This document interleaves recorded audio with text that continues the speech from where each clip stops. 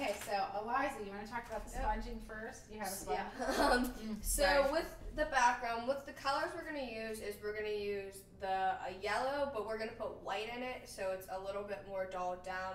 So I'll show you that we always pull it off to the side, mix it together. We don't use a ton of paint when we do this.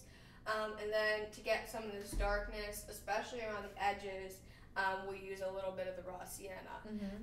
The motion that we do for this is you kind of want to not just completely tap it, but you want to drag your wrist a little bit, move it. Can you don't zoom in a little bit? Thank you.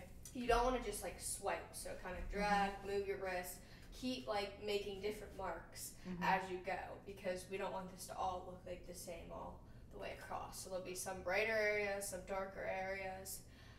So we want it a little bit darker around the edges, so you can pull a little of that raw sienna in the beginning and let it get a little brighter as you come in, okay? And that illuminates the center a little bit more. Okay, so Eliza's gonna get started. Don't wet your sponge, guys, okay? So I'm going to pull the white off to the side, and then I'm gonna put a little bit of yellow in there, and that'll make like our light yellow color that we want in the beginning. Sometimes I'll have a little bit more yellow in it, sometimes I'll have a little more white in it. I could also dip the tip in a little bit of the raw sienna, and then before I use it, I kind of wipe it off because you don't want a ton of that raw sienna. So how I start is I'll start in one corner, and I kind of start moving my wrist around, and I don't want these strokes to all look the same.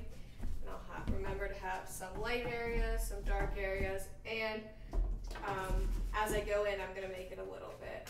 I'm going to put this right up here. Okay. Is that good? Yep. Okay. So I'm going to keep doing this, kind of start adding a little bit more white.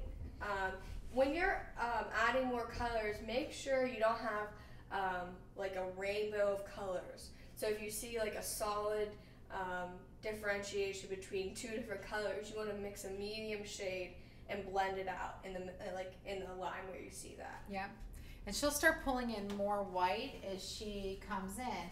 And you'll have to take some of your light into your dark and vice versa. So when you're bringing dark into your light, your pressure comes off. When you're bringing light into your dark, your pressure comes off as well. Okay? And don't like move to another section. Like keep moving along as Eliza is, guys. Or you can come across the top, but don't go from like one corner to the next. Make sure you fade it over. It gets brighter as you come in. Don't use a lot of paint. Whenever people use sponge painting, they tend to want to use a lot of paint.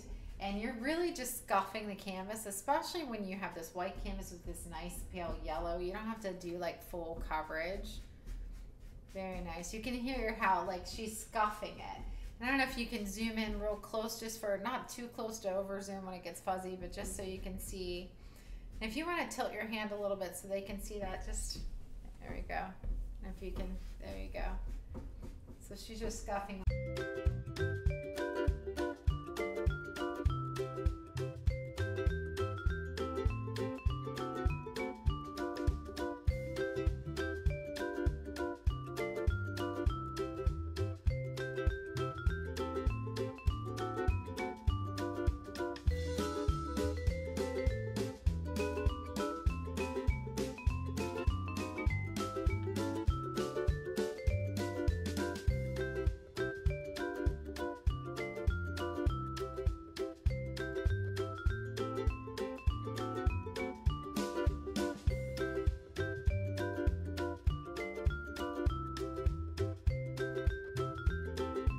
So you want to talk about what you're doing, like kind of blending it out? Yeah, so now I'm going back through, blending it out a little bit. If there's anything like super harsh, if I feel like I need to add any like brightness back in, I can do that now. I like your yellow better than this, because I remember some people did it brighter in class too, and it's really pretty like this. Where mine's a little bit more dull, and I kind of like your shade better. I like it better, Eliza. Thank you.